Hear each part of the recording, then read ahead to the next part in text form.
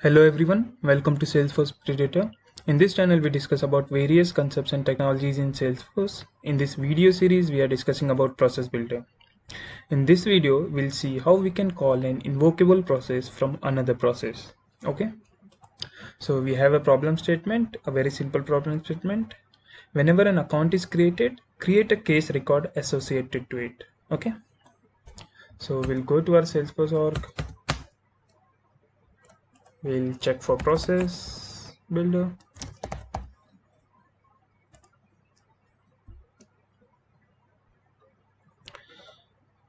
First we'll create a invocable process. So we'll click on new, we'll see child process,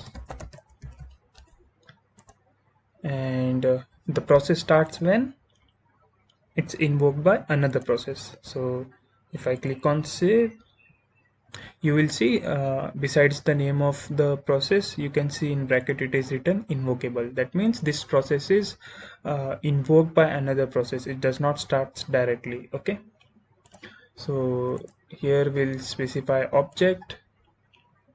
So for that we'll specify account object,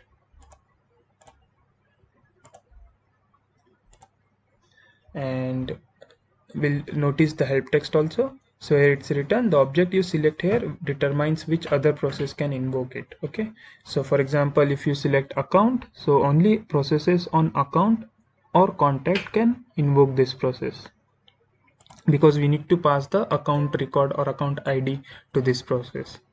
So we'll save this. We'll specify criteria,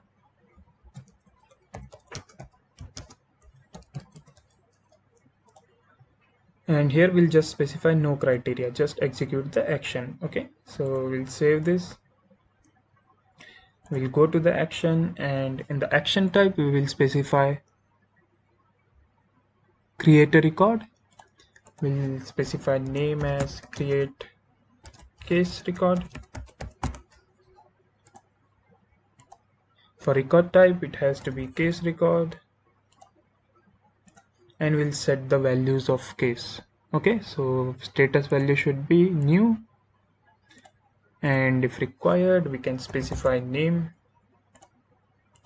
We'll use field reference, and we will use accounts name. Okay, so accounts name will be populated inside case name also. Okay, and we will save this. So we have created our invocable process. We'll just activate this process. We'll confirm this pop-up. That's it.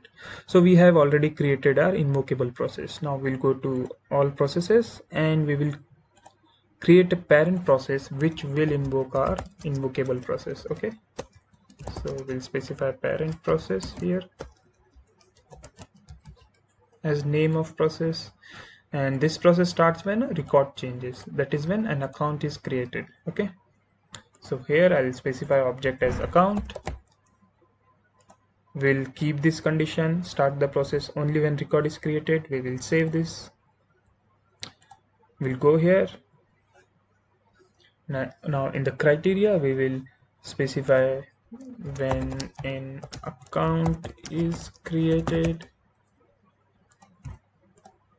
and here we'll specify no criteria, just execute the action. Okay, we'll save this. We'll go to the add action, and in action type we'll specify processes. Okay, so this means this action for this particular process criteria will be calling an invocable process. We'll specify call invocable process as a name for the action. And here we'll check for existing invocable process. So we have child process which we created as invocable, so we'll select this. Now here you can see an subject variable, so we need to pass the account variable into this process. Okay, so only then that account will be linked to the case which is being created, right? So here we'll specify field reference, and we'll specify select the account record that started your process. Okay, and we'll choose this account record.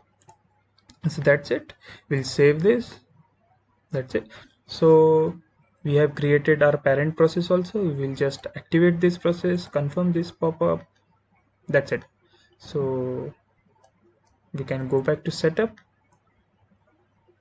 and we'll check whether both of our processes is working correctly or not, and whether our parent process is invoking the child process correctly or not. Okay, so I'll go here, click on new account.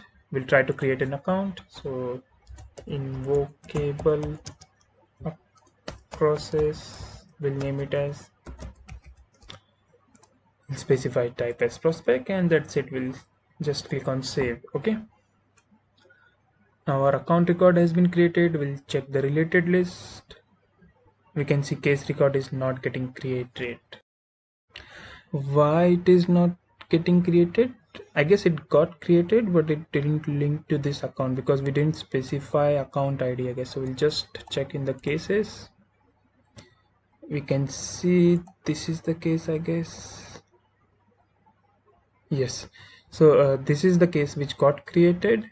The name of case, you can see it is invocable process. We just didn't specify the account ID here. So we'll go back to process builder. We'll check for the child process here. Where is the child process? Yeah, so this is the child process. We'll just open this. Yeah, so we have not specified account ID over here, so this case didn't got linked to the account which fired this process, right? So what we'll do, we'll just clone this. We'll create a new version of this process. We'll go here and add one more field, and it's nothing but account ID, and we'll specify field reference. For field reference, we'll specify ID of account. Okay, so account ID we'll use. I will click on save, and we'll activate this version. Okay, now we'll go back to account tab. We'll try to create an account. We'll click on new, test invocable. We'll give it a name. We'll specify a rating, and we'll just save this account record.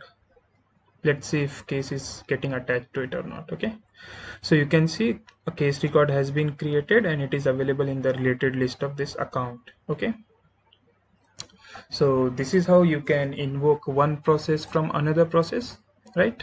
And one advantage of using invocable process is like if your child process is doing some creation of record, and let's say if 2, 3 or more of your process want to do same action, so in that case you can use that particular child process in all of the process and invoke it, right?